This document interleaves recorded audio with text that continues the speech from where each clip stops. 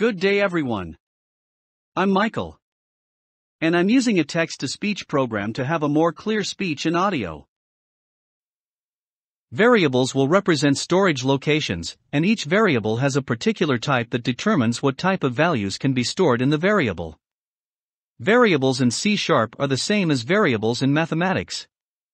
Before we understand what is a variable, let's understand the expressions. In programming, an expression is any legal combination of symbols that represents a value. The followings are examples of expressions. The result of these expressions are fixed: 10 plus 20 is equal to 30, 5 times 2 is equal to 10, and 10 divided by 2 is equal to 5. The next example is also an expression with a variable. The result of these expressions depends on the value of x, y, and z. For example, if x equals 5, then the result of x plus 20 would be 25, and if x equals 20, then the result of x plus 20 would be 40. In the same way, the result of y*2 depends on the value of y, and the result of z/2 depends on the value of z. Here x, y, z are called variables because their values can be changed. The same concept is used in C#. In C#, a variable stores a value of the specific data type. It can store a numeric, char, string, or other types of value. You can declare and assign a value to a variable like an integer x equals 5, where integer is the data type, x is the name of a variable, equals is an operator that assigns the value to a variable, and 5 is the integer value assigned to a variable x. This is how we declare and initialize a variable. First, we need to specify the data type, then the variable name, and last is the value, which is optional. Here, int is a data type, number is the variable name, or an identifier. The equal operator is used to assign a variable. The right side of the equal operator is a value that will be assigned to left side variable. The 100 is assigned to a variable number. Here is another example of declaring and initializing variables of different data types. In this example, I simply declare variables with different data types and print their content using the console writeLine method. The expected output would look like this after running this code. There are rules in naming a variable in C#. First, variable names must be unique. You can't have two variables with the same name. Second, variable names can contain letters, digits, and the underscore only. Third, variable names must start with a letter. Fourth, variable names are case-sensitive, number and number are considered different names. Fifth, variable names cannot contain reserved keywords. Must prefix it before keyword if you want to use the reserved keywords as variable names or identifiers. And last, variable names cannot contain spaces. C# is the strongly typed language. It means you can assign a value of the specified data type. You cannot assign an integer value to string type or vice versa.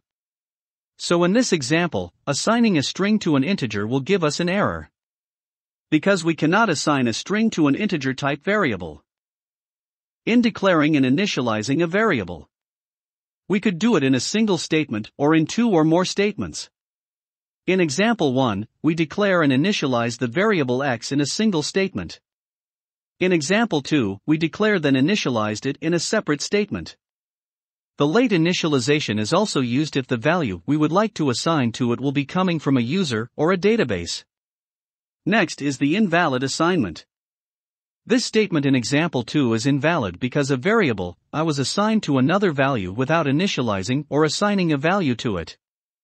The value of a variable can be assigned to another variable of the same data type. However, a value must be assigned to a variable before using it as shown in example 2. We can also change the value of a variable anytime after initializing it. So here, we initialize the variable x by assigning a value of 100. Then on the second line, we assign a new value to it. So if we print the value of x, we get 200 instead of 100. Because the value of the variable x will be the last value assigned to it. Next is multiple variables. The statement in example 1 is declared and initialized multiple variables of the same data type separated by a comma. this valid statement as long as it has the same data type. Multiple variables of the same type can also be declared in multiple lines separated by a comma. The compiler will consider it to be one statement until it encounters a semicolon. Variable can also be used in an expression, and the result of the expression can be assigned to the same or different variable. In this example, the value of j depends on the value of I. You must re-execute the expression each time you change the value of I, otherwise, the value of j would not be changed based on the value of I. In C#, variables must be declared with the data type. These are called explicitly typed variables. But in C# 3.0, the var keyword was introduced. This is to declare method-level variables without specifying data explicitly. In explicitly typed variable, we don't need to specify the data type of the variable. Now, how does the compiler know what type of data type we are trying to declare? In this example, I assign 100 to number variable. The compiler will infer the type of a variable from the expression on the right side of the equal operator. So this will be compiled as an integer since the value we assign to it is an integer value. The following example shows C# compiler infers type based on the value. Here, the var will compile as integer, the variable name will compile as string, the variable temp will compile as double, and the variable isValid will compile as boolean. We can also assign an expression to a var-type variable. In this example, the variable j will be compiled as an integer. What are the things that are not allowed in using var? In example 1, the code will get a compile time error. Because in implicitly typed variables, it must be initialized at the time of declaration, otherwise C# compiler would give an error, unlike in explicitly typed variables where we can declare and initialize a variable in two separate statements. In example 2, we cannot also declare var variables in a single statement. So this statement is invalid. That's all for this video lesson.